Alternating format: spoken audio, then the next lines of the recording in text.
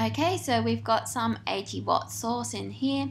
It's transmitting sound in all directions, so they're traveling out as spherical wave fronts like this.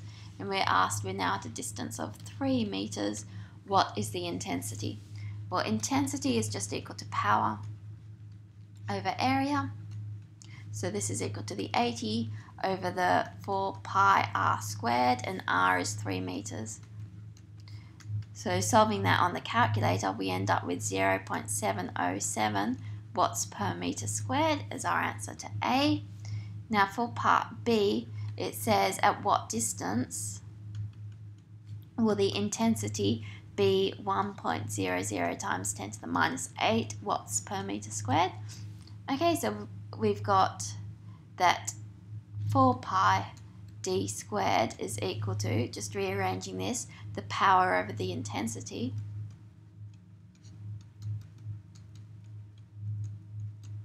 Okay, so d squared is equal to power, which is 80 over 1.00 times 10 to the minus 8 times 1 over 4 pi squared. So d squared is equal to 636619772. Taking the square root, we end up with a distance of 2.52 times 10 to the 4 meters, which is 25.2 kilometers. So quite a long distance away. And that's the end of this lecture.